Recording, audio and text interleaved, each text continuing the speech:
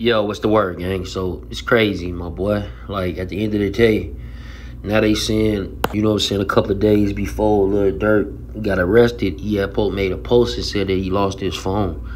Now, could this help him in the long run when it comes to trial? I don't know. You know what I'm saying? But at the end of the day, this is definitely going to be used in trial as far as the defense goes. You know, we just seen OTF Jam come out say that everybody capping on him, which I don't know. I don't believe that either, because OTF Twin is a day one member and he posted that OTF Jam was a rat. Now, I don't know if he's snitching on this case or if he's snitching on the case prior or whatever, you feel me? But that's what was said.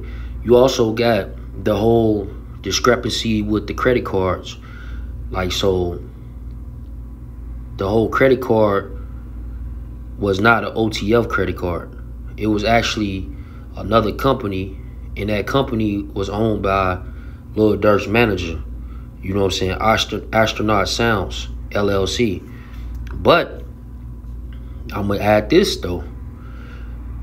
Lil Durk wasn't the founding member of that company. That company was founded in 2017, but Lil Durk became a managing member of that company in 2021.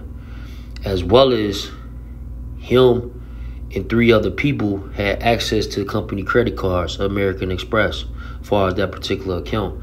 Now, this is another thing, right? Lil Durk, that dude is not Lil Durk manager. He ain't been his manager since 2022. So, you know what I'm saying? I don't know, man. It's looking crazy out here. It's looking very wacky. You feel me?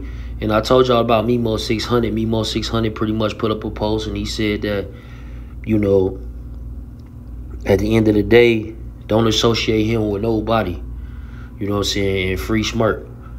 I seen THF Bayzoo put up a post. He said, look, man, I can tell when the body is moving wrong. Basically, that's why I stay away from individuals. You know, free smirk. So you can see Lil Durk, the industry, they pretty much riding for him. They pretty much standing on it, even down to the Chicago Mirror. But, you know, this is a federal case. A lot of people want to say the feds don't come unless they got you, which I don't believe. I believe the feds to come and then niggas turn, they become snitches, and that's how they got you. You feel me? Just my personal opinion.